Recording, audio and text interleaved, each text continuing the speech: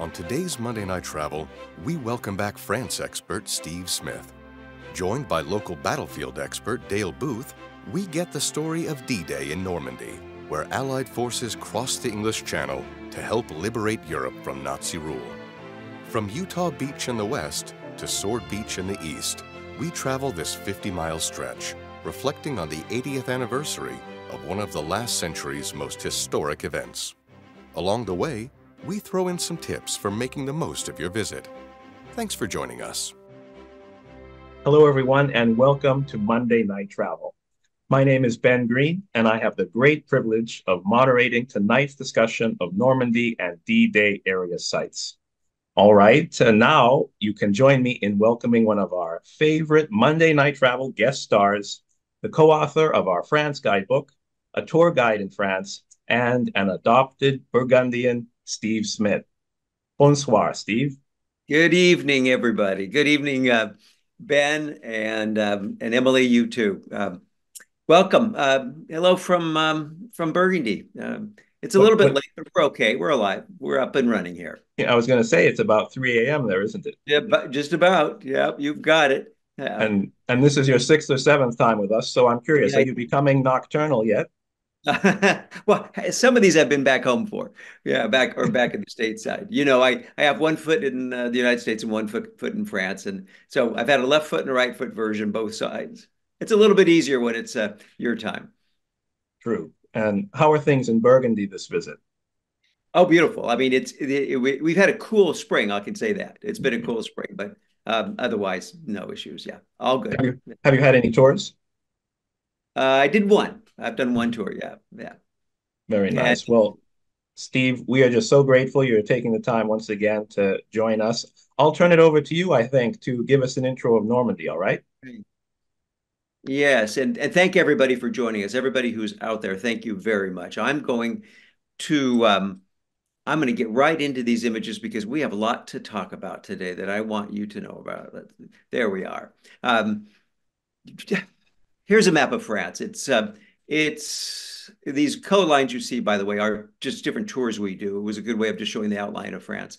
This is a country, I mean, from north to south, France is it's just a mesmerizing place with such a variety of iconic sites and mesmerizing scenery. The map allows us to get oriented. It's it's about 11 hours by car to 12 east, west, up and down. Every region in France, I say this all the time, but it's so true. From like over here, I'm using my scroller from is distinctly different. From the northeast corner of Alsace here, and the borders the Rhine River in Germany, where sauerkraut and Riesling and Gewürztraminer wines are the trend, down to the very southwestern corner of the map to Languedoc, which is very Spanish, and paella and things like cassoulet are on the menus. Every region in France, it's like going to a different country. And I love that part of traveling in this country. Tonight, we are going over here just above the one, or really just more right above we'll zero you in above Chartres there to focus on the Normandy region. And this is a region that is dominated by its coastline. And with dramatic cliffs like Etretat. It's connected to Paris's Normandy by the Seine River. And it's just it is, the Parisians like to call it their 21st arrondissement or 21st neighborhood, but there is nothing in common with Paris once you get out here. From thatched roofs to the best half-timber architecture that Normandy features that you'll see anywhere in France, to really a couple of important sites that I'm just going to glean through, just so you know, when you go to Normandy, there's more than just the D-Day beaches, although we're here tonight to talk about the D-Day beaches. Here we're at Claude Monet's home at Giverny, where he tended his flowers and his art for the last 40 years of his life. It's just a stunningly beautiful place to go. And we give you information in our guidebooks, as you know, so you can be alone on that bridge and looking at his water lilies and ponds on your visit. It's not just beautiful flowers. It's great cities like the city of Rouen, where just an hour outside of Paris, just Beautiful city where Joan of Arc, by the way, historically was burned at the stake, but a lot more to see in this city. But that's the most salient part of the history there. An hour west of Rouen lies the adorable today, but yesterday, very important historic port city where sailing expeditions for over 1,000 years would depart from, here in Honfleur. It was also important in the Impressionist movement. Claude Monet would come here to learn from his contemporary Eugene Boudin, this little town, and they would paint outdoors. Remember, Impressionist art is about getting art to the outside. And on the beaches, scenes like this were instructive to Claude Monet. An hour south of Honfleur lies the surreal abbey of Le Mont Saint-Michel, one of the great pilgrimage sites for Western pilgrims over the centuries. I like to say tell people to arrive after 5. It's a darn busy. In fact, it's a zoo otherwise. Arrive after 5. Spend the night at a hotel like this one on the island. See the abbey very late or first thing in the morning, and you'll be a lot happier. But here's the focus of our. There you are. Normandy alone has enough activities and sites to keep people busy for weeks on end. Tonight, though, this is about the 80th anniversary of the D-Day invasions, and let's get into that right now. For a traveler, the single best base for visiting the beaches is the beautiful town of Bayeux, which stands up to the D-Day beaches with its own sites, such as its grand cathedral here, bigger, as large as Notre Dame in Paris. Amazingly undamaged during the war. In that cathedral would hang one of Europe's great works of art, and that is the Bayeux tapestry. It's actually a woolen linen embroidery that stretches about 3 feet high, a meter high, and about 70 yards long. That tells the story of an amphibious invasion that occurred almost 1,000 years before the D-Day invasions, and that is the Battle of Hastings and William the Conqueror's defeat, sailing across the Atlantic, defeat Harold at the Battle of Hastings. All right, let's get into D-Day now. This is Bayeux was the first city liberated by and we might learn differently later, but that's what I understand, by the Allies in World War II. And this would be the place where the Americans would set up camp. And in order for the D-Day invasions to be successful, just a myriad of complex activities that we'll learn about tonight had to happen on time and on schedule. Boy, paratroopers had to be dropped behind lines. Bombers and Navy ships had to deliver to pummel the German defense as best as they could to weaken them so that these infantrymen could land safely on beach as best as possible. Resistance workers also, by the way, had to cut communication links. All these things had to happen and more for the D-Day invasions to be successful. And this is a personal talk for me, by the way, because on a boat just like this one in this image did my uncle, my dad's brother, sail. And there he is, Uncle Stan, who landed at the D-Day beaches. And it's thanks to him that I learned so much about World War II and certainly the end of the World War. And also, it's interesting to point out that for the first 40 years after the World War II, he would not talk about it. It wasn't until the mid-'80s that when I was doing the guidebooks, that I started learning from my uncle what he experienced in these landings. And I want to say also, so this is a personal thing for me. I've learned more than from guides like Dale here, Dale Booth, who is kind of our lead guide, the one I trust to go to for information and for making sure I get it right when I write up the sites that you can visit on the D-Day beaches. I love recommending local guides anywhere in France. And Americans, you really should connect with the local culture wherever you are by hiring a guide for a half day or a full day. And by all means, a full day is essential on the D-Day beaches, particularly though here, where America had some impact on Europe's history. Wow, I think it is such a worthwhile thing to have somebody in the know. Like this guy who I want to introduce you to help you understand what is it that we're looking at. Dale, let's see. Welcome to Monday Night Travel. Hello, Steve. You're on the opposite side of the country. Yeah, certainly are. We're up north, and just as you said, it's been a very cold spring. But I have to say that today has been fantastic for the weather, and with the anniversary, it's madness out there. You know, the planes are flying over continually. The volume of reenactors and vehicles this year seems to be absolutely immense. So I think, particularly with it falling midweek as well, it's going to be a huge event. The fives and tens always are, but I really feel that these sites are getting bigger and bigger. The anniversary, the ceremonies, the celebration of the liberty or liberation of the place is growing on a decade by decade basis. Yeah. Yeah, that's impressive because I know when I used to travel to the day beaches, to the in Normandy, they used to say that they were worried that when the soldiers died and there are few left who were able to come and participate, that might indicate a drop in interest. But it's been the opposite, hasn't it? Yeah, my view is that since World War II, war has become far less defined. You know, it's very difficult to measure the success or the failure, or to measure what you've achieved in a conflict today. Today, many enemies do not wear uniforms; they integrate with the populace. Right. And for me, I think with America in particular, although they probably don't think about it, the reality is that the power of America comes from the invasion on these beaches on D-Day. America's political power, its economic power, its military power, all comes from landing on these beaches and finishing the end of World War II as a massively dominant force. And prior to that, Britain had played that role, and it was now the baton was being handed over to the United States. So my own feeling is that it's the if you can use the phrase, it's the good war. It's the war where we defeated an absolute evil. It is black and white. There are very few blurred lines.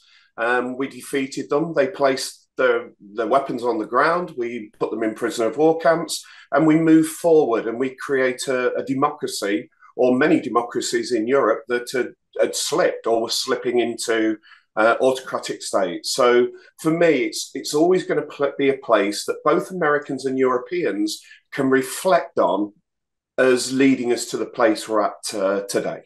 Yeah.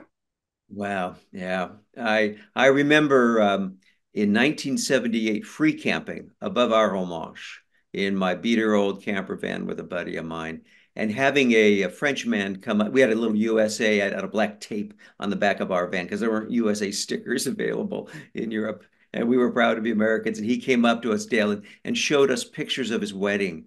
And he was wearing a military uniform from an American because that was the only good clothes he could find. Okay. And imagine the difference now. You couldn't free camp there to save your life. But boy, the importance not just to American culture, but also to French culture and Yep. the trajectory of this country right here at this one pivotal spot, pivotal spot. Yeah. All right. Hey, Yeah. Dale, should we get going? And Yeah. by the way, you were with the British military, right? For a while. That sort of you're Yeah. more I served in the British infantry from 1983 to 1989. Did a couple of combat tours, but I got married and the two were not going together. So I left the military and just became obsessed with reading about war. But I'd been interested in war since 4.5 to 5 years of age. So yeah, it's been a bit of an obsession. Yeah. All right. Well, I don't know. We've known each other, I don't know, maybe 15, 12, 15 years. And Yeah. it is it's good to see you, even though you're on the wrong side of the country. Yeah. Okay. And yeah. All right, let's go. Dale, let's get going. Let's tell these people what's good. What. All right. So, Dale, as we go, talk to us, will you, about what I'm looking at here? What are we looking at? Okay, so I'm at the back there, but ultimately it is a group of veterans, primarily the 508th Parachute Infantry Regiment, 82nd Airborne Division, and D-Day veterans. But it's with this particular group, it was very special because they'd been back several times, but I managed to take them to places that they memorized. And I was so lucky when I came to Normandy 21 years ago. It was at a time when the highest number of volume veterans were coming back. And if you take the 60th anniversary, there were 10,000 veterans here. And you could just bounce from one to the next one. And because there were so many, they were so happy to share their stories with you. Sometimes you just got connections, you know, where you could get a telephone number or an email address, and you could build on the relationship and build on gaining information. But it was always the little anecdotal stories that we got off them.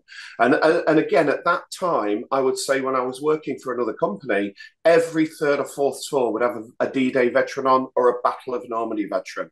So they were very special days. And of course, those days have gone. We may have a couple of hundred veterans here for the anniversary this year. But ultimately, you know, your ability to interview them to gain information is limited. But they were certainly great times. Wow, that's a great picture. Wow, that's, yeah. Yeah, this is a great photograph, and it's not actually taken too long ago. But a lot of people do not realise, but in the town hall of St. Mary-Glees, the first town liberated by the Americans on D-Day, the commander of the 3rd Battalion, 505th Parachute Infantry Regiment, 82nd Airborne Division, went to the town hall, and we're in it there, and he basically hung out of the upstairs window, ripped the German flag down, the Nazi flag, the swastika, and he raised this flag. And it's a tiny little flagpole, so it was absolutely swamped with this flag. But it is the first American flag raised in Northwestern Europe by the American military. And when you think of American flags that are iconic from World War II, you know, Iwo Jima is number one. There's no question. But a lot of people do not realize the significance of that flag, and very few people actually go and visit it. I'm surprised they haven't put it in the museum so it can see a greater number of visitors, but just a very special flag, a very special place to visit. I always find it very special to take people in there. Okay, now this map just gives you a basic understanding of the Atlantic Wall, the German coastal defensive zone. So if we look at the light red element of Northwestern Europe, we can see around the coastline that there is a red line, and that is all the area the Germans had to defend. It is Norway, Denmark, Holland, Belgium, France, all the way down to the Spanish border. And when we look at England, the United Kingdom, or Britain, should I say, which is the grey element of the map on the front left-hand side, look at its proximity to France in its bottom right-hand corner in terms of Britain. And that is the Pas-de-Calais region with a 21-mile crossing point. But ultimately, it was the most dangerous place to attack because the Germans knew it offered everything we needed, and ultimately it was the most heavily defended area. We looked for another option, and the only feasible option, historians will tell you Norway and the Bay of Biscay are feasible, but the reality is the only other feasible option was to land in the Bay of the Seine, Normandy. Dale, when I look at this, I can see Dunkirk right there by Calais, and it reminds me of the movie that I saw. And I'm thinking of that huge evacuation and the gripping events there. What happened after Dunkirk that allowed us to regroup and launch the invasions of Normandy? So ultimately at Dunkirk, it is a massive failure ultimately. The actual evacuation is a success, but ultimately the British Army had been completely routed, as every other army would be for the next couple of years. But luckily, we do get the bulk of the army out, and we got 338,333 men evacuated at Dunkirk, but they'd lost all of their heavy equipment. And ultimately, the next couple of years for Britain and its Commonwealth, its empire, Canada, New Zealand, Australia, India, the list goes on and on, it had reeled from one disaster to another. But Britain has managed to stay in the war. America, of course, enters the war on the 7th of December, 1941, in terms of the Pacific. And 6 days later, Germany declares war on the United States. With Britain remaining a free nation, it can be a launching pad for Allied forces, primarily led or driven by the United States, but will include 13 main nations for D-Day in terms of crossing the English Channel and getting a foothold on French soil, basically. Right. All right. Great. Let's get right to the D-Day beaches now. Thanks for that backdrop, Dale. Okay, so if we look at the map and we're looking at the bottom right-hand side, this is the Bay of the Seine, Normandy. And if you look at Le Havre, that is actually the Seine, what would you call it? The entry point of the River Seine going towards Paris, giving this area its name, the Bay of the Seine. Now, in terms of Normandy, there are several disadvantages of landing here to the Pas-de-Calais region, but I'm going to keep it very simple. Number one, it was an additional 110 miles to move our army from the Bay of the Seine to the German border, as opposed to the Pas-de-Calais region. Secondly, our Air Force fighters and ground attack aircraft would only be able to spend a limited time over here. And we've got to overcome that problem as well. And then the third major problem is distance for our army and our navy to cross the English Channel. I've already mentioned in the Pas-de-Calais region, we're looking at roughly a 21-mile crossing point. It is 100 miles here, 200-mile round trip as opposed to 42 miles. So how do we overcome that? Well, we basically just missed one thing out, guys, and that is actually one of the bigger elements, and it is that in Normandy there is only one deep water harbour, and it is Cherbourg, and you can see it at the top of that thumb of land jutting out into the sea. So in the Pas-de-Calais region, we've already mentioned Dunkirk, there is Calais, Boulogne, Dieppe. So that gives us a massive opportunity in the north of landing vast amounts of material, and that's not the case in Normandy. How do we overcome the problems? Well, very quickly. I can tell you in the first 34 days of landing using aviation engineer battalions, we construct 34 fully operational airfields in Normandy. How do we overcome the deep water harbour problem? We manufactured and we floated over massive artificial harbours, of which we will construct two, one on Omaha Beach and one on Gold Beach. Of course, one for the British Second Army, one for the First American Army. And the final solution of moving that extra distance is overcome by Pluto.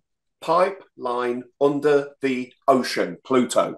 It was designed by the British in 1942 and it had never been used in any operation, but it was a flexible pipe that will be laid from the Isle of Wight on the south coast of England. You can see that island just below the British flag, and yeah, we've got the icon on it now, the mouse, and we will basically lay that onto the seabed, bring it up at Cherbourg for the Americans and Gold Beach for the British, and we will keep laying that pipeline all the way to the German border. And by the time we shut that pipeline down, 11 months later, we had pumped an additional 173 million gallons of fuel underneath the English Channel. So that means that Normandy becomes a viable option to invade. And of course, not the most heavily defended, but make no mistake, it is the second most highly defended area of that 2,500 miles of Atlantic wall.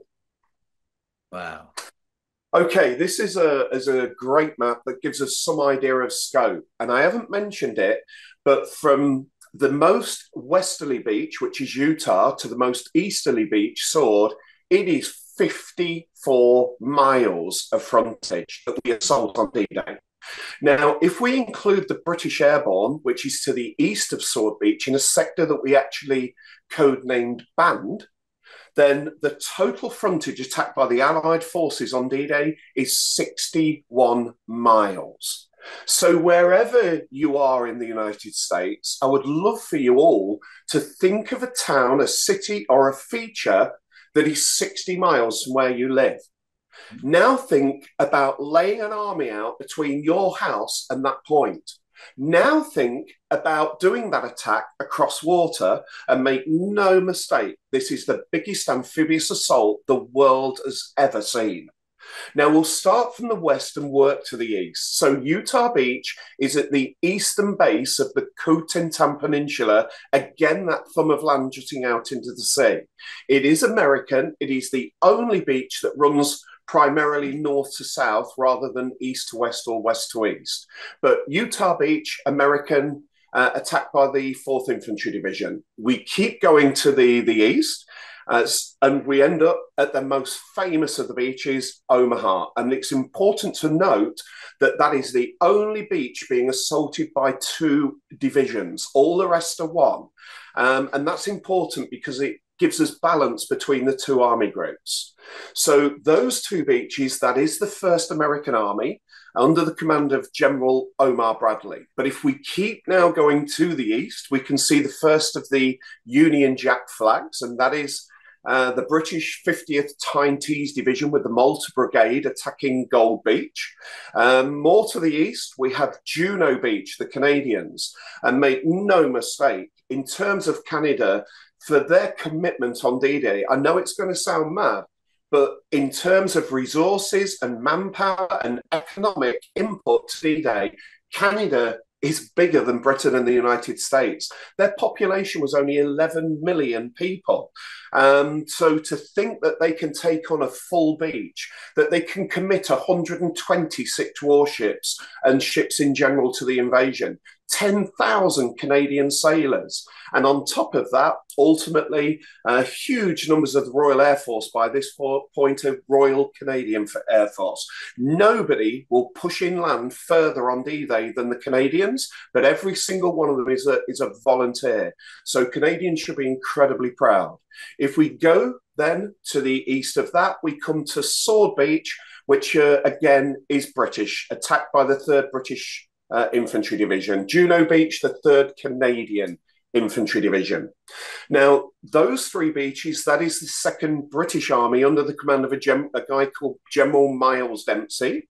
Now, in terms of the beaches, we're set up, but in terms of the airborne forces, these are elite paratroopers and glider-borne forces that will land on the flanks. Now, again, back to the American sector directly behind Utah Beach are what are now 2 very famous airborne divisions. The AA, the All-American 82nd Airborne, the 101st, the Screaming Eagles. Now, they numbered 15,500 men, roughly 13,400 paratroopers, 2,100 glider-borne soldiers. Now, the gliders, get these white plastic fiberglass things you're seeing on runways out of your minds. These are massive engineless disposable aircraft. We will drag them across the English Channel on a rope 110 feet long, attached to an obsolete bomber or a C-47. Once they get over the Normandy territory into their pre-designated areas, we disconnect the rope, the glider will circle, hit the ground, and men will come out of them. But that is not why we use gliders. It is to bring in jeeps towing artillery pieces, jeeps towing trailers full of ammunition, engineering equipment, field hospitals. So what they're actually going to do is silently deposit all the heavy equipment into the paratrooper areas so that they can hold off German counterattacks and protect the beaches. In the British sector to the east of Sword Beach, we can see a small Pegasus emblem, which is burgundy and blue, just to the left of a parachute. And that is the British 6th Airborne Division, approximately 12,600 men strong. But as I say, the airborne are going to protect the flanks of the attacking beach forces. Let's get out and see the sights. What do you say, Dale? I mean, okay. Now, thank you for that setup. Okay, Going so east to west to west to east. Okay, so this is St. Mary-Église. St. Mary-Église is an incredibly visited site. You can see the famous church there, and we have the paratrooper mannequin hanging off the steeple. That was actually a paratrooper called Private John Steele. 32 years of age. Paratroopers tended to be very young. That incident did occur, and he's believed to have been the oldest man in that battalion of 650 men to jump in on D-Day. But he is not the only paratrooper to land on the church. There was another guy who was only 17 years of age, and his name was Ken Russell, and he landed on the lower section of roof. But 17, just a kid. And of course, he'd lied to get into the airborne.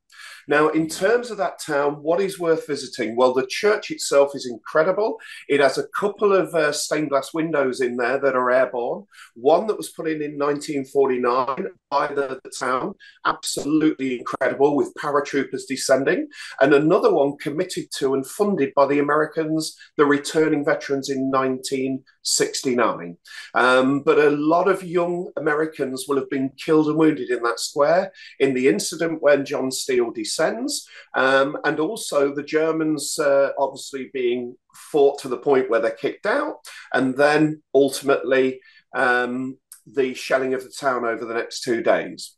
But within that town is an absolutely superb museum. It's expanding all the time in its scale and size, different buildings being opened and constructed all the time, and new material put in. But if you are going and you get time to go to a museum, in terms of American Airborne, you will not get better than that. It is absolutely incredible. You are, by the way, St. Mary Glees for travelers. If you're staying in by you could sleep here. There's plenty of hotels in St. Mary Glees too. It's about what, an hour's drive, I think. That's as far as you're driving in any one direction to see this 54 miles of D-Day beaches.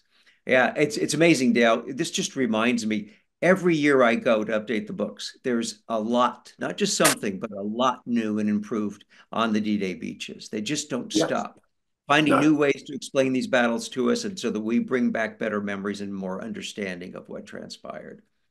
Yeah. If I can just, my favorite here is the Waco glider. The Waco glider. So Steve definitely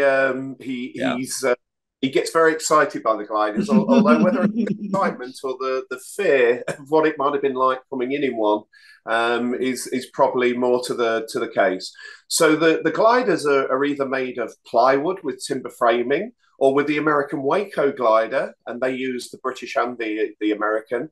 It's just tubular frame with a form of plastic spread over it. But to think that it could hold a jeep and 5 infantrymen and the 2-man crew, or the Horsa glider made of plywood and timber framing that could hold 32 men, fully loaded with all their assault equipment. They were known as flying coffins, and there's a very good reason for that. You have to, so in this museum, I mean, really, there's one area that's just dedicated to that glider, and it comes to life so much more when you're there. It's this is all about the D-Day beaches you have to go to see. You can't really appreciate it unless you're there in person, right, Dale? Yeah, yeah. We move on. This is an important site, I know, and to you. Yeah.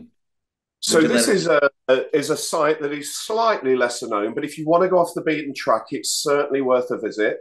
I've actually recently finished a book called Geronimo's Medics about it, and all the money, all the proceeds go to the village association.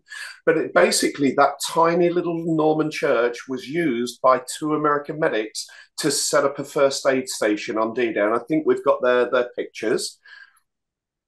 So this young man, his name was Robert Wright. Robert Wright was from Ohio.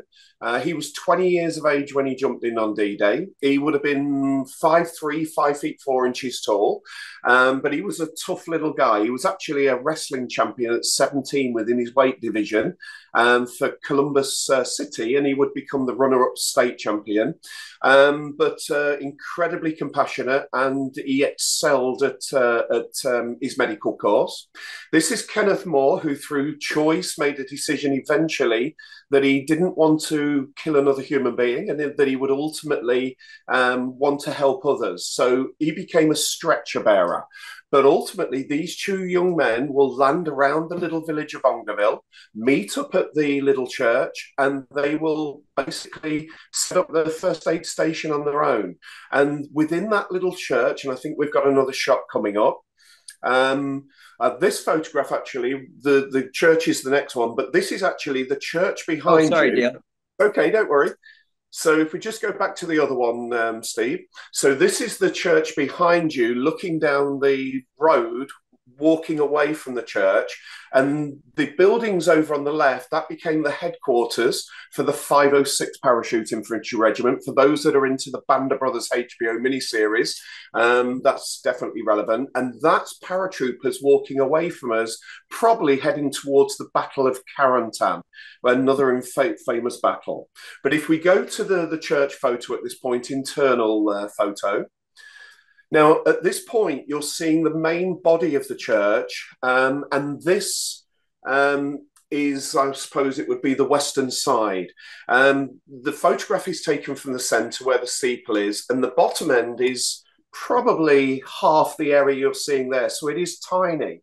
And as I say, there were 80 wounded in there. And I think what's important to recognise, it was roughly 73 Americans, 7 Germans, although an order had been given, unfortunately, not to take German prisoners. These 2 kids made up their mind, no matter what, whether you were an American, a German, or a French civilian that needed medical assistance, if they were capable of giving it to you, those 2 young kids would. So 7 Germans and ultimately 1 little 13-year-old boy.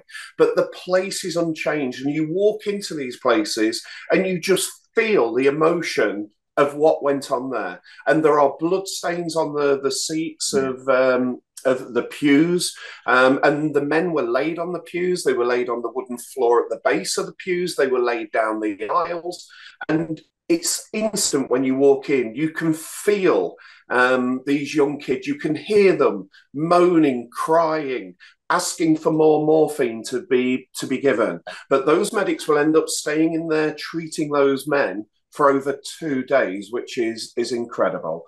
But again, it's one of those little sites that you can do as an extra. Certainly some guides could take you there if you ask, but it's a very special and very moving location. Okay, this gentleman, his name is Theodore Roosevelt Jr. He is the son of the 26th American president. He is the assistant divisional commander to the 4th Infantry Division. He was just under 57 years of age on D-Day. He is believed to be the oldest man to have landed on any beach on the 6th of June, 1944, the day of the attack. And he basically bullied his commanding officer to be allowed to go into the assault. And unfortunately, the forces dragged to the south in error through tidal pull and smoke covering the coastline, the loss of control craft that would lead in the first 2 waves as well. But he recognises they've landed incorrectly, and he comes out with this fantastic line, "We're going to start the war from right here." And at that point, it'll say in a lot of books he's 1,500 yards off his initial point. He's actually about 1.25 miles to 1.5 miles south. But incredible leadership, decisive, and he will eventually die 5 weeks later of a heart attack in Normandy and be awarded the Medal of Honor for his action on Utah Beach. So this is actually a photograph of a little bit of the museum, which we'll come to in a second. I think Steve will probably talk a little bit about that. But ultimately, that beach is a massive success story. The casualties on that beach are somewhere in the region of less than 200 men killed, wounded, or missing, pushing up to 4.5 miles inland and landing 23,250 men there. So it's a huge success story that does not get the recognition it rightfully deserves. And the reason is there's not enough death, there's not enough misery, and unfortunately, it sells. You know, when you think of the newspaper saying, if it bleeds, it leads. So unfortunately, it doesn't get the attention that it should do. And the airborne landing behind Utah Beach, ultimately, it's the same operation. The airborne will stop the Germans counterattacking, securing objectives that will make the beach a huge success story. But by the time you finish landing on that beach, and we're talking about 5 months later, you have landed 438,000 soldiers there and 220,000 vehicles. But I think Steve will probably talk a little bit about the museum for you. And yeah, thanks, Dale. What I'm looking at, I think it's built over several German bunkers, isn't this museum, yes, Dale? We've got 4 bunkers inside the museum. Yeah, and inside the museum, there are so many museums on those 54 miles. There are like four that I recommend really highly, and that's partly thanks to my travels with Dale. And this one is only, I don't know, 7 or 8 years old, that I know of, Dale. And it is just a great display of the B-26 bomber here, right? I mean, and equipment and all the ships, the landing craft, like the Higgins landing boat. It is and you're right on the beach. It is really evocative. And Yeah. anything to say about the B-26, Dale, before I move on? Well, basically, that's probably the rarest bomber, surviving bomber. I had a quick look. I could only find that there's 5 complete ones in the world, and none of them fly. So the one that they have in that museum is an original World War II one, but latter part of the war. It is incredibly rare, and the condition of it is phenomenal. So it's probably the best example in the world. But in relation to that museum, just building on what Steve says, I love it because not only is it spacious and well lit, and it's very modern in its appearance internally, but it's the fact it covers every element of D-Day with just a tiny bit of airborne. So if you're going to do the Airborne Museum in St. Mary-Glees, this one is the perfect complement because it covers all the other elements that the Airborne Museum doesn't. Yeah. So there's one of the display room. Go ahead, Dale. Yeah. So all of the German defences, all the bunkers were connected by trenches, very similar to what you see there. But we'll talk a little bit more about the defences shortly. But again, a fantastic, well-lit, spacious museum. Yeah. All these museums have, this one has about a 15-minute video that's done in English, which is just a great background on what the museum features and not to be missed when you visit these sites. Now, this is... going further west, Dale, this is one of the most powerful sites for anybody to visit, but certainly for Americans at the Pointe du Hoc. Yeah. So if we just go to the next slide, Pointe du Hoc is basically a point of land that juts out into the sea, as you can see on this photograph. But the problem with Pointe du Hoc is that point of land is in between Utah Beach over to the west, which is the left of what you can see, but 8 miles away. And over to the right, we can't see it, but you wouldn't be able to do even if we zoomed out for several miles, is Omaha Beach. So it's perfectly positioned between the two. And unfortunately, we knew that positioned there were 6 captured French World War I artillery pieces. Still a relatively modern piece of equipment by 1944, but unfortunately they had a maximum range of 13.4 miles and an effective range, which means you can aim at something and try and hit it at 11 miles. So if those 6 guns open fire, they can hit both beaches and they can clip the edge of the Utah invasion armada. So General Bradley said it was the most dangerous German gun position overlooking the American sector on D-Day. And you can see by the indentations on the ground that we've bombed it. And we basically bombed it for 7 weeks leading up to D-Day, dropping close to 10 kilotons there, which is ultimately the same explosive power as the atomic bomb dropped on Hiroshima. But the problem is, the site sits on top of 100-foot cliffs. So if anybody's going to be attacking that, they will need to be the cream. And those troops were the 2nd Rangers Battalion. So they basically scale the cliffs, get into the position. Unfortunately, the guns had been withdrawn, but only about 1,000 yards further inland. And eventually those troops will locate the guns down a track and they will neutralize them. So for the American Rangers, that is the starting point of, not the starting point of their history, but certainly of the traditions of launching these incredible assaults with specialist trained soldiers. And as I say, in World War II, Rangers were the cream of the American army, the most elite forces to be engaged by the American military during that period. I look at this image and it never ceases to amaze me how absolutely vertical those cliffs are. And Dale, if I'm right, they had to time their landing when the tide was out. Is that right? So that they could set up ladders. Yeah. On all the beaches, we decided to land at low tide because the Germans knew that, of course, we would want to land at high tide. We land at high tide. We don't have to cover any distance. But the Germans had covered all the beaches in obstacles, and they would sink a lot of our landing craft and possibly block the beaches as well. So we made a decision to land at low tide on all the beaches.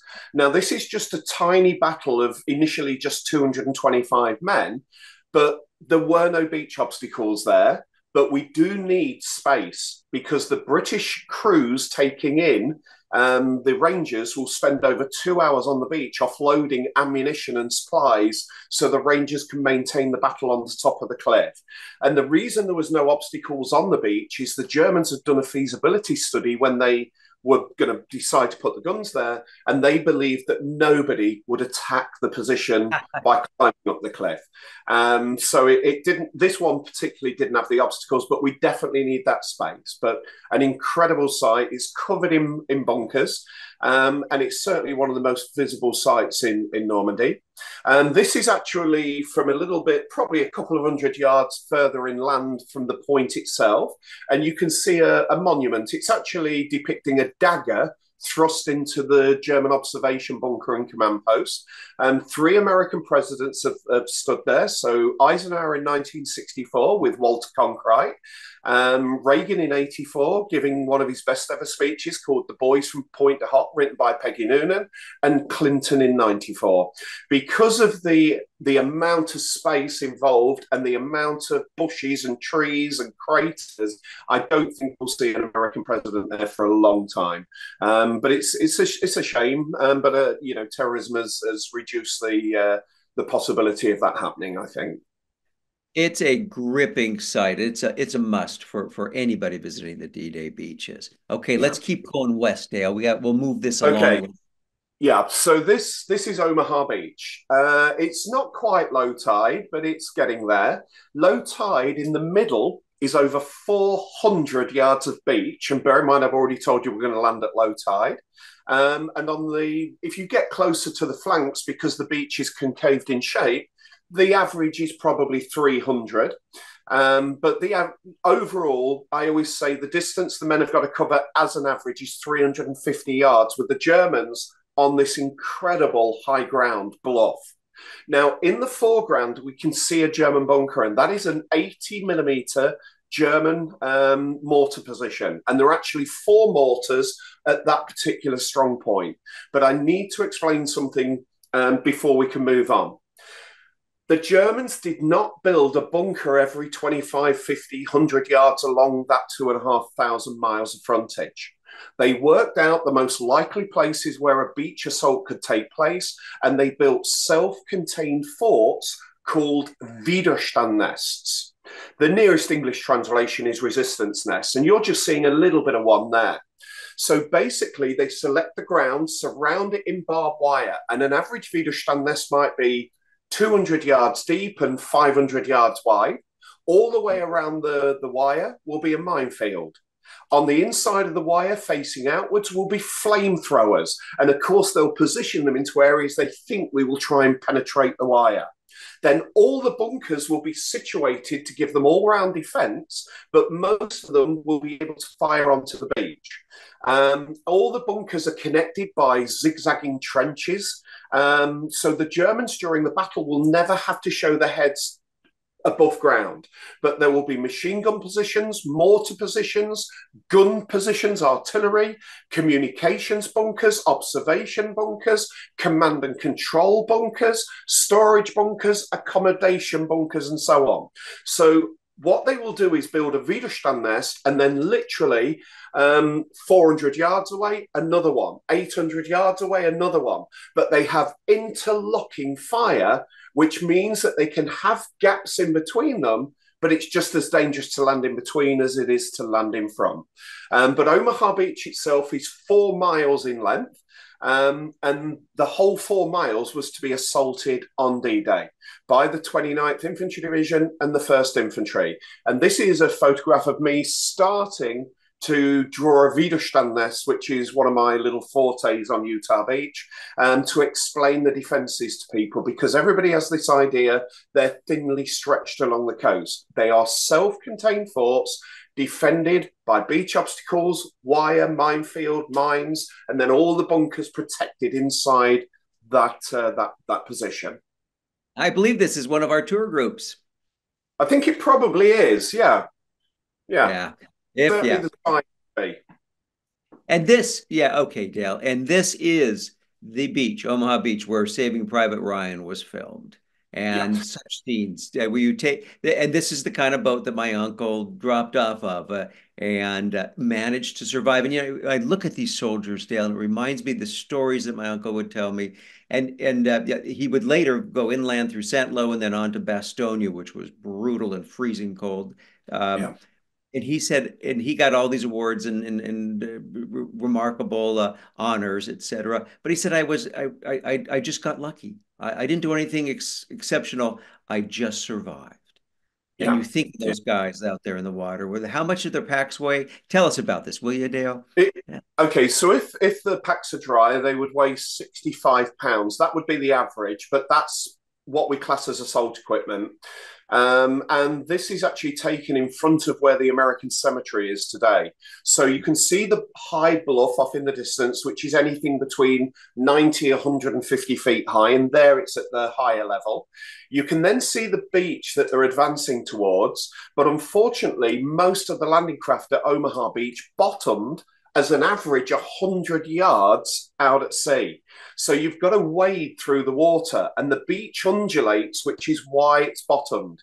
And if we look at the guys that have just exited, you can see literally that the water is up to their backsides. The reality is, look at the guys further forward, they're going down into the undulation. So a lot of men were having to drop their weapons.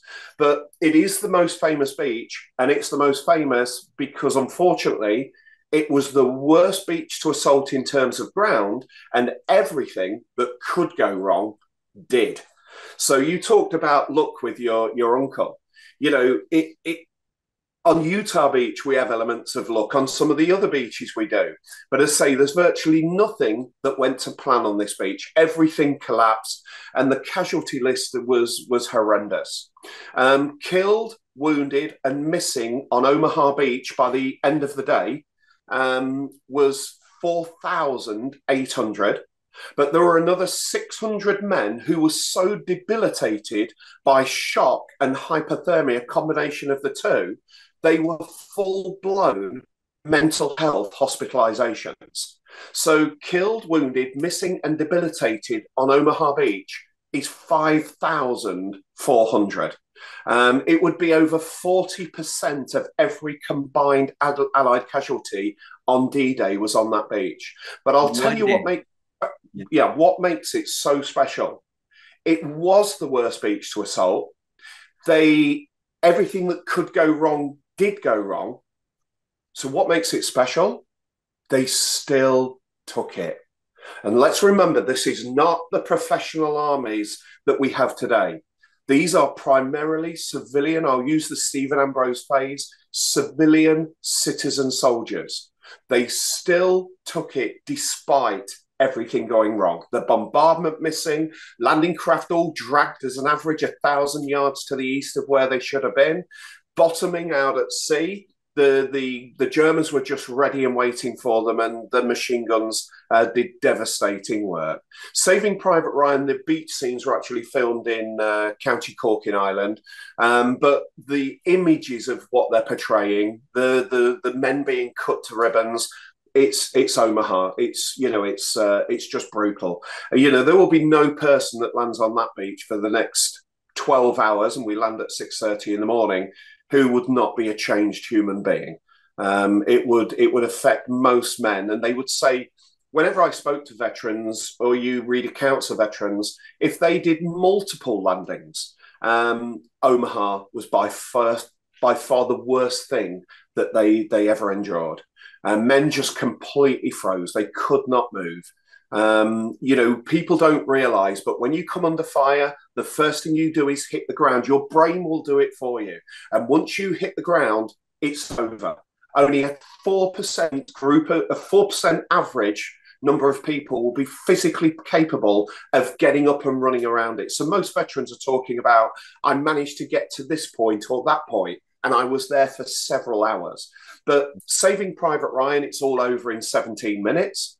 The reality is the Battle of Omaha is 6:30 in the morning to 2:30 in the afternoon. So it's 8 solid hours of battle. Only then do the German Widerstanders collapse.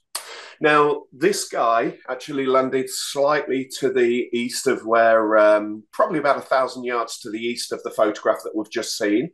His name was Jimmy Monteith. He was already a veteran. He was incredibly proud of being in the 1st Infantry Division, the big red one. He communicated with his mother continually. And he actually said, every time I look at my shoulder, I'm filled with pride at my 1st Infantry Division badge. Now, he was a little bit of a black sheep of the family. And basically, he was desperately trying to prove himself to his parents because he dropped out of college. He wasn't settling in life. And he would break through the defenses down at in between 2 exit points off the beach. He would then run under fire to get to a couple of tanks that had landed. He led them through the minefield and then directed their fire onto German bunkers, worked his way up with his unit up on the bluff and went in to advance further inland. German counterattack hits him. He holds the line for 4.5 hours. Ultimately, the eastern end of Omaha Beach, the flank for the Americans. But after 4.5 hours, he only has a handful of his men left. He decides to withdraw to a German strongpoint that was in the hands of Americans. And unfortunately, he received a single bullet to his head from a German rifleman and was killed instantly.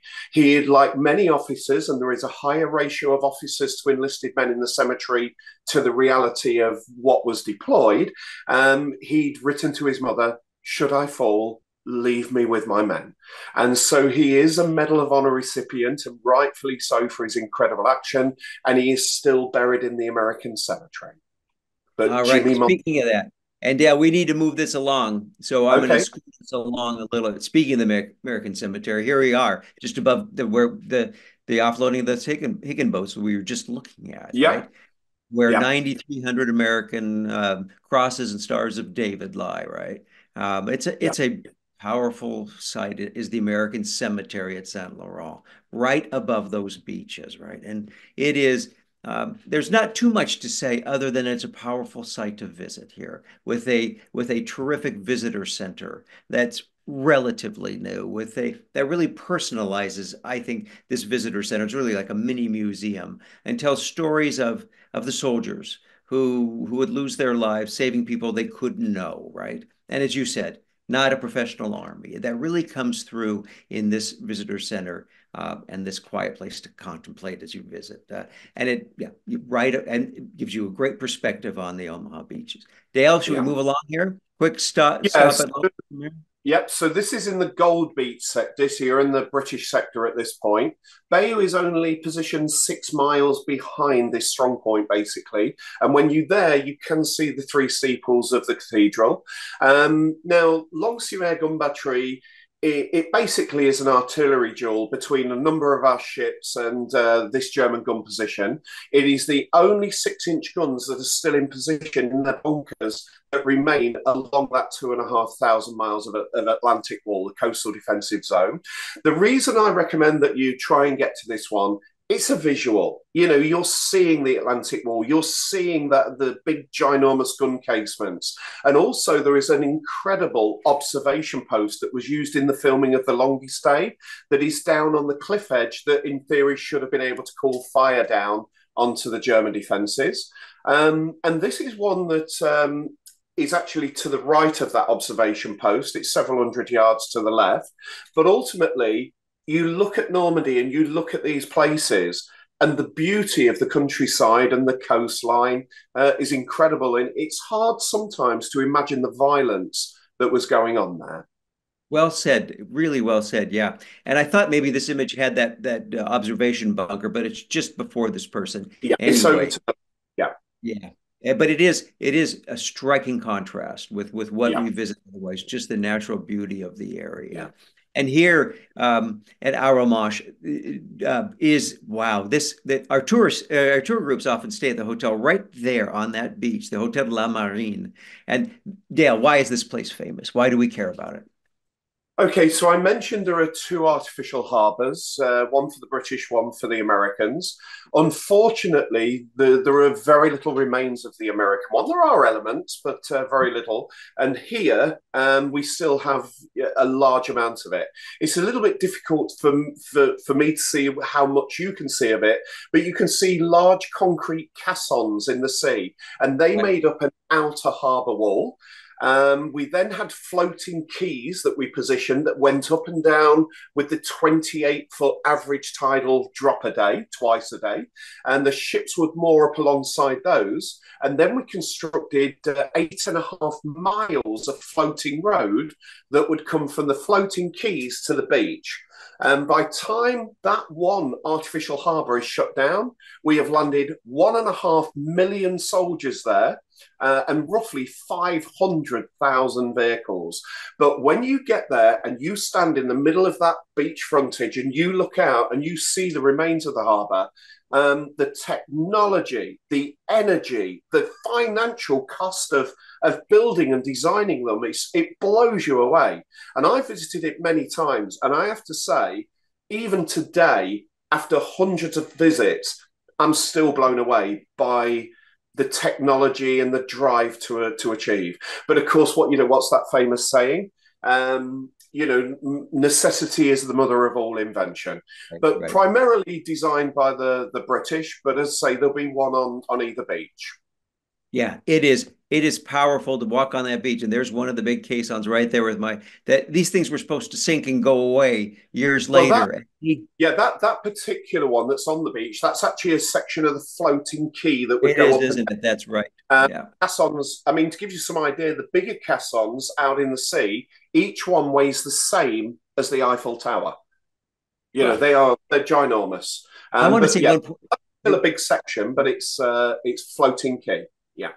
Yeah, I remember when I was with Rick and I were with you one time. I think there's still stuff is still washing up under the sand, right? They're still finding elements of the invasion from all sorts of guns, I don't know, helmets, etc. You name it. That just over time erodes or washes in. Is that right? That's still the case? Yeah, Utah Beach is probably the best one for looking down and finding little bits of metal, shrapnel or bits from the construction that was there. And of course, we just dug massive rubbish tips into the beaches.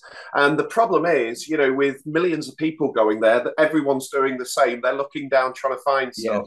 If you really, if you're looking, go inland, because this battle is 4,200 square miles.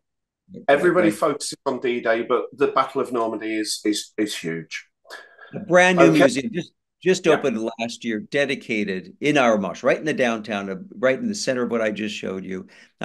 Here is the museum that explains what Dale was just talking about. Just opened last year, and there is an example of this unbelievable accomplishment overnight, almost. This port, this artificial harbor that the Germans didn't count on us providing to support the troops as they moved inland. Right? Wasn't that the whole point? Yeah, I mean, basically, it stops us objecting ourselves to landing in Normandy. It basically blocks the objection. So it allows us to land in Normandy as opposed to trying to do a full frontal assault in the Pas-de-Calais region. But, you look at it, it is just mind-blowing. So they could generally offload 13 ships inside the harbour wall, made up of the concrete caissons that you can see. They sunk obsolete ships around those because they only have a life expectancy of 6 months. So the fact that we still have quite a number of the caissons left is incredible. And then you can see the floating quays, which are on there called pierheads, forming a wharf. And then you can see the long floating roads going towards the beaches. But incredible structures. And as I say, you just stand in the middle there and you're blown away. Now, this is Juno Beach. and I've mentioned the Canadians pretty positively earlier on. This is actually the Juno Beach Centre, but more importantly, it's surrounded by bunkers, and along the whole section of coast was one of the biggest German Widerstand nests that was assaulted on D-Day. Unfortunately for the Winnipeg Rifles that landed there, it was a bloodbath. And the problem was, a bit like Omaha, on that little section of Juno, everything went wrong. And again, I'll use the same statement. They still took it.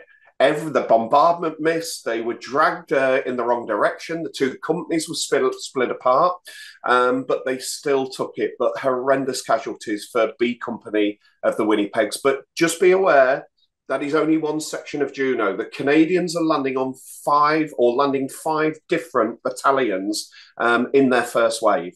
So it's actually the second biggest first wave of any assault beach on D-Day. And I'm just going to reiterate, they get 7.25 miles inland from the beaches. It is further than anybody else. But I've already mentioned every single one of them is a volunteer. The level of motivation is incredible. They all want to be in combat. So Juno Beach is certainly worth a visit. And this is the Canadian Center, they call it the Juno Beach Center, where it's really effectively done. And certainly for Canadians, it's essential, but for any traveler to see Juno Beach and to understand the Canadians' contribution. And this center does more than just talk about the history of the war and the disastrous and event at Dieppe. It talks about Canada's relationship to France today and yesterday and the importance of it. It is a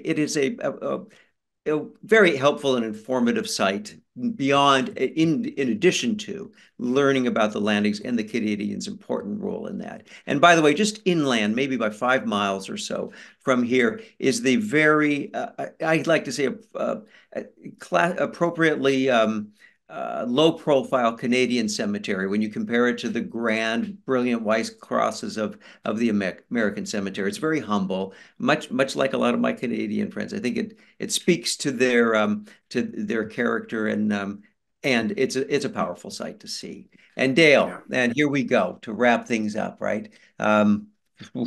I love this quote, just to, and thank our viewers for hanging in there with us. It's a lot of information that you need. I'll bet you get the idea now. You need a day. You need a day to take in some of these, just a few museums and a local guide like Dale. And I list several good ones, thanks to Dale. Believe me, he's not the only good one who can take you around the D-Day beaches, but he is certainly one of my favorite examples of what competence is in guiding us around. The fight, I can't read the whole quote. Can you read that for me, Dale? Yeah, they fight not for the lust of conquest. They fight to end conquest. They fight to liberate. Franklin D. Roosevelt. And thank you, Dale. Thank you. I will see you in September, I hope. Even if it's not as my guide, I will be there and I'll see you then. I'll be staying in our Omosh then, but I look forward to seeing you. And likewise. All right. And Ben, I'll hand it right back to you. I think that's good. And again, thank the listeners. I know we went a little bit long, but hope it was worthwhile. All right. Thank you so much. Wow. Truly a fantastic presentation. I learned a lot, and you've inspired me to visit the D-Day beaches. I have some excellent questions for you both. A section on travel skills I'd like to get to, and a history section. But first, I would like to mention a brief word from our sponsor. And actually, I would like it to focus on the two of you. So Dale, as we've heard from you and from Steve, you offer tours. And I just want to point out that we've linked to your website with information about your tours in the links in the chat section of the webinar. And also these will be included in our follow-up email tomorrow evening. And Dale, you offer a few different tours, is that right? Of different lengths, from one day, even like a 2-day tour, is that correct? Yeah, I do 11. I market 11 different tours. Obviously, American, British, Canadian. Then multiple day tours, and then any specialist tours. So if people have a relative that fought in the Normandy battle, it doesn't have to be D-Day. They can have landed a month later. Then you can follow their route. But that's very kind of you to do that and put the link there, Ben. Thank you. Oh, it's the least we could do, Dale. Absolutely. By the way, Ben, I want to advise our listeners to book him or the top guides I list early, right, Dale? I mean, really early, 6 months, a Yeah, year ahead. Yeah. yeah.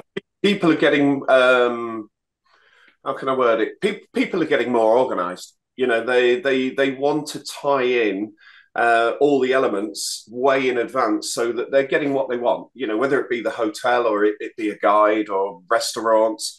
Of course, for those people coming late or last minute, it is making it more difficult. Yeah. Yeah, very good advice. And Steve, you mentioned your listings. Well, that's the other piece of the word from our sponsor is the book you co-authored. That should be promotion enough, I think. But beyond even that point, it's currently on sale for $10 at ricksteves.com. Or you can wait for the next edition, which will be out at the end of the month, which will have some updated information, which Steve, you so carefully researched and updated. But there's a beefy section on Normandy and the D-Day beaches with a lot of recommendations, suggestions on local guides, as you mentioned, and much more. So I would definitely recommend the France book, which, Steve, you have so lovingly worked on for so many years. Attaboy, Ben. And one thing it reminds me of looking at that book, Normandy is much more than the D-Day beaches. They are hugely important, but I tried to give an overview of how much there is in this region and to slow down your travels. And there's a lot of information in that chapter. It's a huge chapter as Normandy, and it merits it. Yeah, very good point.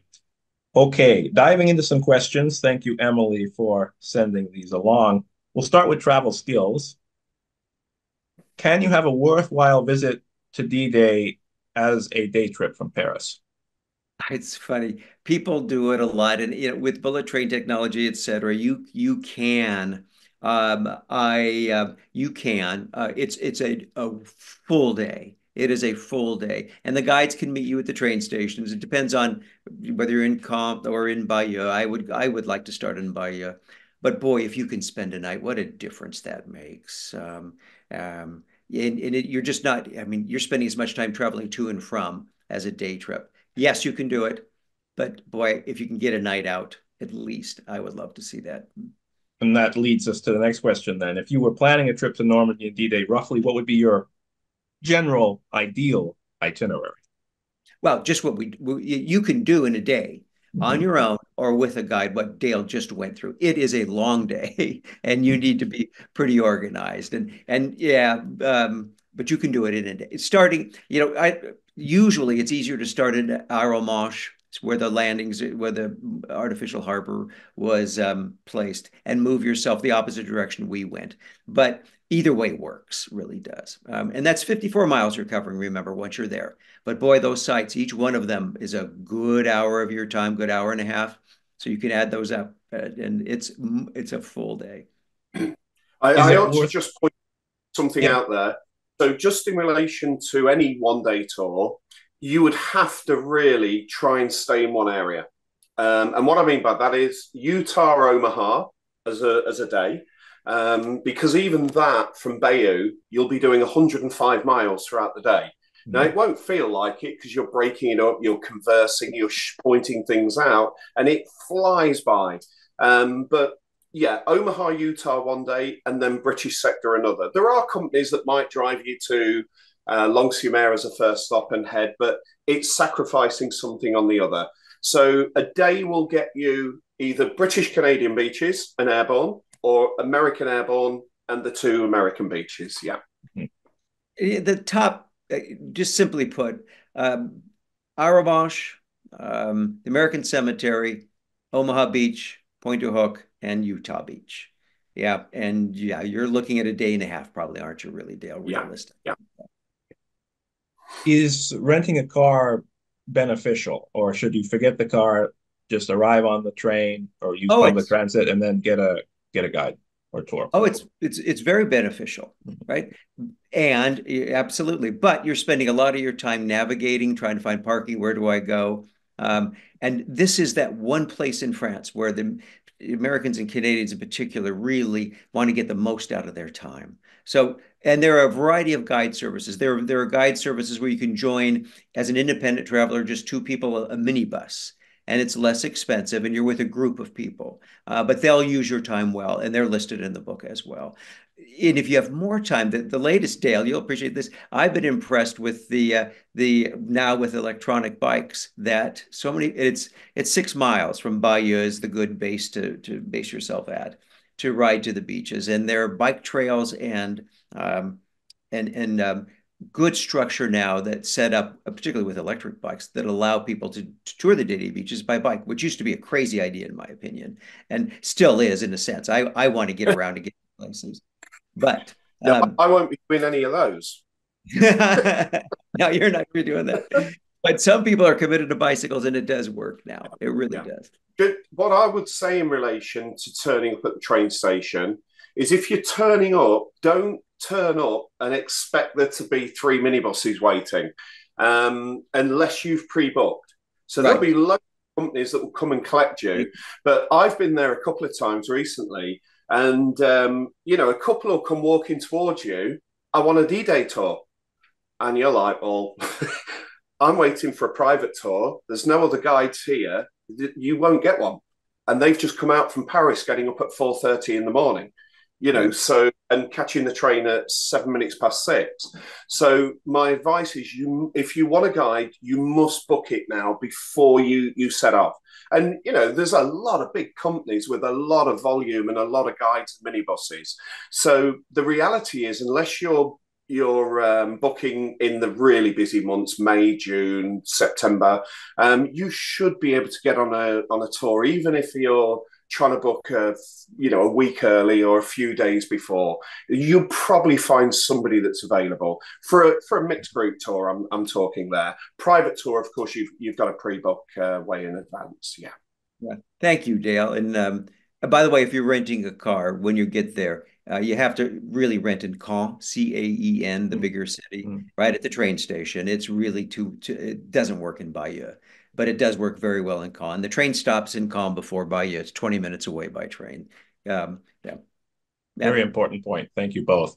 Yeah. Dale, switching to a few history questions before we wrap things up this evening or this morning for the two of you. Can you can you discuss the Slapton Sands disaster just briefly? We have a few people who asked about that. Yeah, so unfortunately, the 4th Infantry Division and its attached units were doing an exercise off Slapton Sands, south coast of England, where we had basically built Widerstandness. Everybody would load up. They would go out in their LSTs, landing ship tanks, and other craft, and then they would do live firing rehearsals. And unfortunately, quite a few lights had been left on the ships of the American force that was going to do the practice run. It was called Exercise Tiger. And unfortunately, a German motor torpedo boat squadron was in the area, and they went into the attack. So a couple of the landing ship tanks were sunk, a couple were badly damaged. We now believe that the figure of dead is closing in on 1,000. A lot of figures give it as 960, 980, but it's close to 1,000 men died. So when you actually look at the Utah Beach assault, my gut feeling is that actually crossing the beach in the first wave, you're probably looking at 15 to 20 men who don't get across the beach. And that's killed, wounded, and missing. So to lose nearly 1,000 in the rehearsal before, was an incredible loss. And because of the loss and the fact we didn't want the Germans knowing, it was all covered up and only released about 50 years later. I actually was lucky enough to meet a veteran who I met at Utah Beach about 7-8 years ago, and he was there back in Europe to receive his Silver Star that had been stripped from him. So he was awarded the award for bravery during that exercise and rescuing men, but then he was told to hand it back in because the incident hadn't occurred. So he was finally getting the recognition that he deserved. Was 70 plus years later, but very sad. Particularly as the beach was such a success. You measure the exercise in relation to the loss of life on D-Day for Utah, and it's 5 times, 6 times, 7 times higher. Yeah. Okay. Wow, unbelievable. Well, as several of our viewers said, I think we could actually have an encore presentation, a part two to this. But Oh, we'll see about that in the future. So for now, Yeah. I'll just ask one more question, Dale. George asked, and this is fairly broad. Should or how should the memory and story of D-Day influence current and future military wow. operations? And that's kind of a tough one. No, it's a great question. I think ultimately war has completely changed. I see in 20 years' time where very few human beings will be deployed. We're already dealing with aircraft that are drones and that are carrying out most aerial attacks nowadays. So I think warfare is completely changing. What lessons should be learned from it? That if there is an evil in the world, that it needs to be crushed. And for me, the negative of World War II is that we were on this massive moral high ground. We had stopped the Holocaust, or done what we could to stop it. We had freed all of the democracies of Europe and so on. And then we picked which conflicts we wanted to be involved in based on what they offered us, rather than picking it on what World War II was for the Americans, and that is, defeating an absolute evil, and holding that moral high ground. And I think for me, that's the lesson we should have learned that we didn't. We just picked the one that suited us at the time in relation to whatever problems we thought were going on at the time. But in terms of strategy and tactics and so on, of course, leadership is always going to be incredibly important. But I think ultimately that warfare has changed so much that a lot of the things that were relevant on D-Day are not relevant today. Of course, there are many things that are relevant, but yeah, it's a different time in the world. And I see that, as I say, the next 20 years, where there will not be that many human beings that will be deployed into combat zones. That's my own personal view. Yeah. Yeah. Right. Right. Well, it's so important that people remember D-Day, and your work is so valuable. And I think what we've learned tonight in this presentation is really something special. I thank you both so much. This was fantastic. And many of our travelers, I know, have written many great comments about what you've discussed here as well. And I thank you both for getting up in the middle of the night to discuss this important history with us on such an important time, the 80th anniversary. No, thank you very much. It's been a pleasure. And Dale, what will you do on the 80th day on June 6th? Will you be involved in the celebrations at all? Or are you going to stay home and lock yourself in? Yeah, you can't get to the major sites. Even the main Route Nationale 13 around the Omaha Gold Beach sector is all closed off with so many world leaders going. I'll tell you what I do. I go and sit in a field, or I go and look at a field. And I think because I live in the American sector, I just try and imagine a 19-year-old kid with his buddy walking across the field, expecting the crack of a bullet at any point. And even if there wasn't a crack of a bullet, what emotions are going through those kids' minds as they're advancing towards the next hedgerow. So I tend to just make it very personal. And let's not forget, as D-Day guides, depending on how many days you work, every day we're remembering them. Every day we're sharing their stories. So I don't feel that it's necessary for me to be involved in all the massive celebrations anymore. They're great. If you come and do it, it'll blow you away, the enormity of it all, and how much you can do, how much you can see, how many military vehicles are here. But for me, I just keep it very personal. Yeah. Yeah. Wow. Well, with that, I will say goodnight to both of you and to all of our fellow travelers this evening. Thank you so much for joining us for this look at D-Day in Normandy. And next week, we will be off to a truly underrated city, Budapest, one of my personal favorites. Good night, Dale. Good night, Steve. Good night, everyone. Bonne nuit. Good night.